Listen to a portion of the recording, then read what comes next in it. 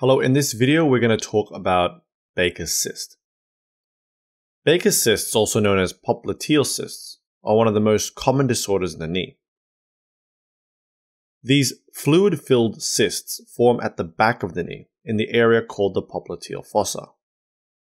It is actually enlargement of a bursa that sits between the gastrocnemius muscle called the gastrocnemius-semimembranosus bursa. Baker's cyst forms in adults as a result of degeneration of the knee joint. Baker's cyst is often not a problem, but may cause stiffness and discomfort.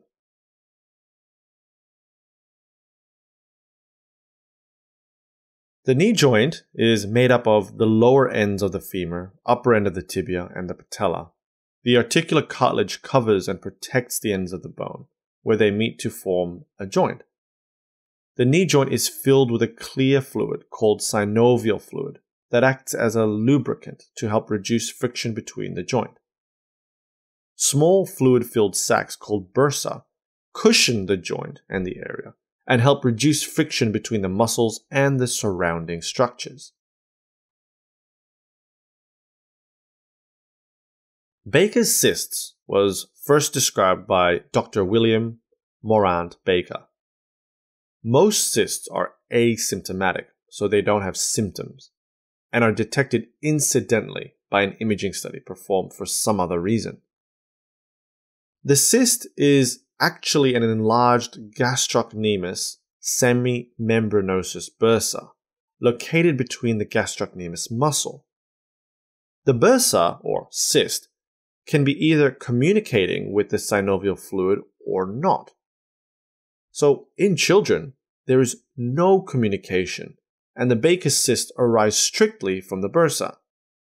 In adults and older people, which is more common, Baker's cyst arises secondary to degenerative or inflammatory joint diseases or joint injuries.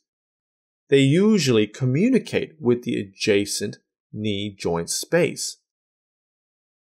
As a result, the Baker's cysts normally contain synovial fluid. The most common joint disorders causing Baker's cysts in adults and the elderly include osteoarthritis, rheumatoid arthritis, and meniscal tears.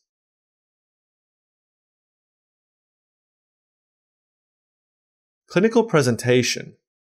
The clinical features of a popliteal cyst or Baker's cyst are influenced by the size of the cyst. Baker's cyst is typically identified incidentally on imaging for some other reason. Baker's cysts are normally asymptomatic.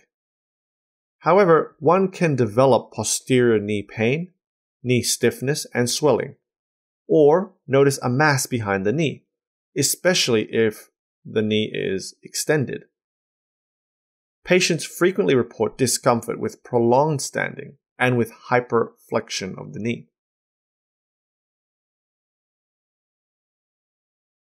On physical examination, there can be a medial popliteal mass that is most prominent with the patient standing with the knee fully extended.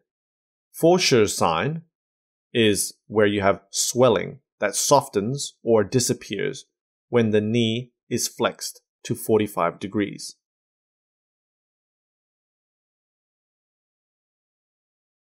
Complications of Baker's cysts.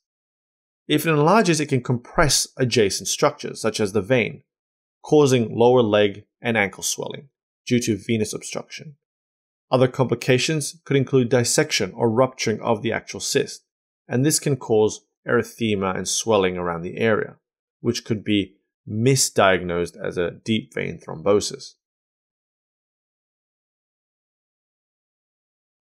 Investigations. Diagnosis of Baker's cyst is based on history and examination. If uncertain, an ultrasound or an X-ray of the area could be used. An MRI scan can also be used of the knee.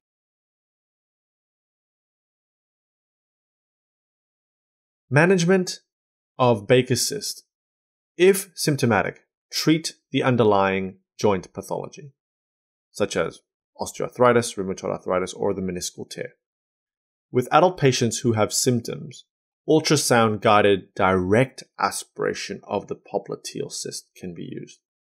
followed by injection of glucocorticoids to help reduce pain and inflammation. Finally, surgical excision of the Baker cyst could also be done. In summary, Baker cysts are fluid-filled cysts that form at the back of the knee. Baker cysts forms in adults as a result of a degeneration of the knee joint. Baker cyst is often not a problem, but may cause stiffness and discomfort. Treatment is only done if the patient is symptomatic. Thank you for watching.